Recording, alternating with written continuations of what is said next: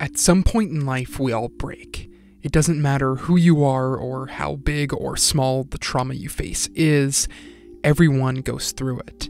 For me at least, one of the main reasons discussing anime is valuable is to help me understand how to deal with the toughest moments that my life may have thrown at me.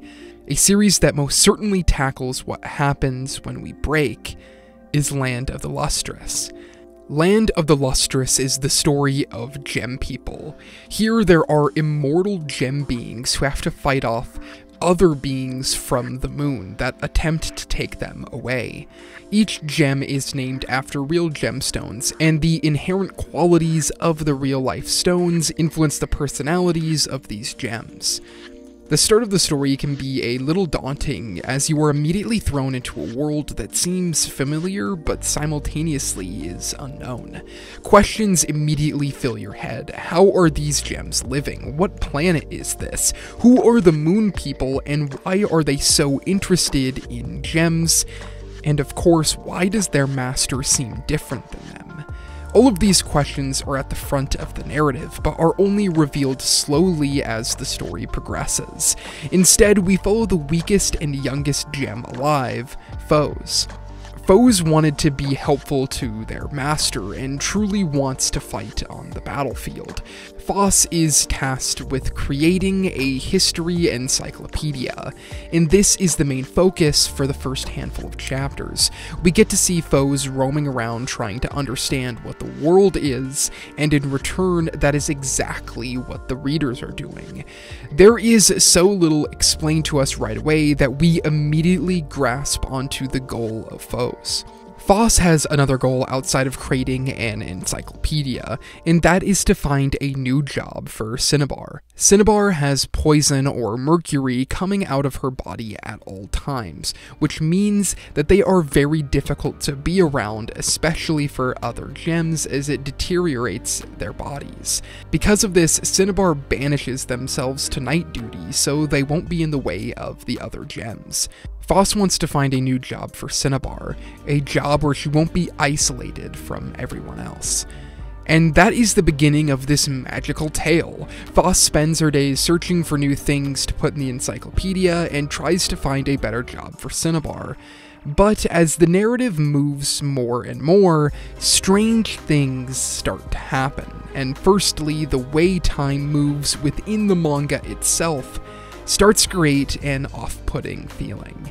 There are many times in the manga where you feel you're in the middle of one scene only for the next page to cut to a different location. Sometimes the conversation carries over and other times it doesn't, but it creates this distorted view of how time would normally move within a manga. Even though the images we read are printed onto a page, the order of them creates a simulation to something that resembles different scenes out of a movie. And the closest thing that I feel when reading much of this story is to how the editing swims around near the end of Satoshi Kon's Perfect Blue. In Land of the Lustrous, our understanding of how time passes is skewed by the constant cutting of locations. And the reason for this technique couldn't be more clear. These characters are essentially immortal, so by blurring how we engage with time while reading, the audience can understand how memories may feel to these characters.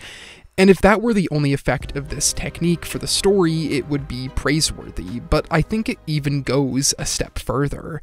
I have mentioned many of the mysteries that are present throughout this story, and the way the author cuts around time only adds to the mystery that needs to be solved. The author never lets us fully come to terms with how long we will be placed in any given scene. We are not on solid footing as a reader, and she uses that to enhance the tension and intrigue of every single mystery throughout the story. This resulted in one of the most unique manga reading experiences I have ever had. For the beginning of this story, I was confused about what's going on. And then around chapter 15, I all of a sudden became fully invested in the plot and was at the mercy to the flow of the story.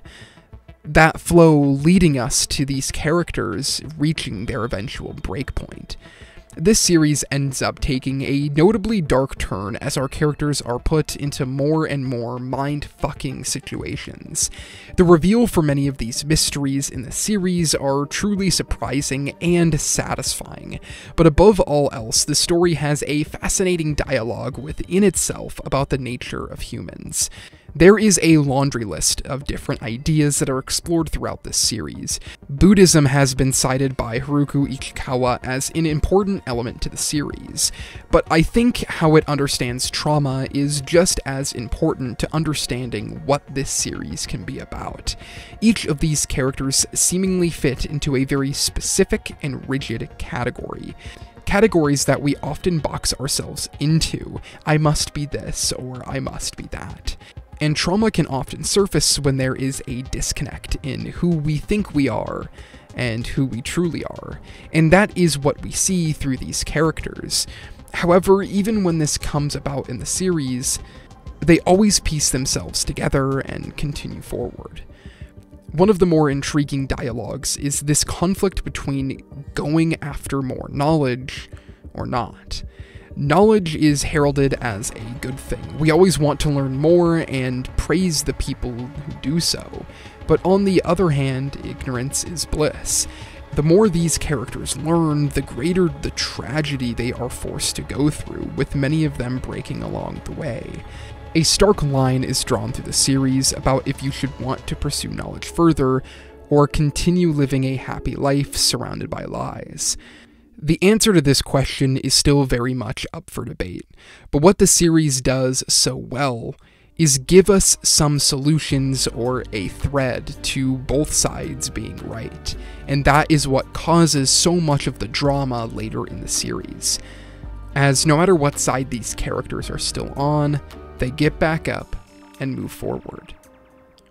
I am simultaneously in one of the most exciting and challenging times in my life. Recently, I graduated from university, and while I now have a whole life in front of me, I have struggled to determine what I should do next, and equally struggled in finding work in a post-schooling world. Because of this, the output for these videos has dropped significantly, even though it is the one thing that I wish I could do above all else. And I think that is why Land of the Lustrous resonated with me so much. Even outside of the beautiful artwork, well-crafted characters, really unbelievable world-building, and the profound ideas it presents, all of these characters constantly break and put themselves back together. And so even when I'm struggling to find my own footing, I know that I just need to keep putting myself out there, keep putting myself back together, and I really think that is something we can all take away from this wonderful series.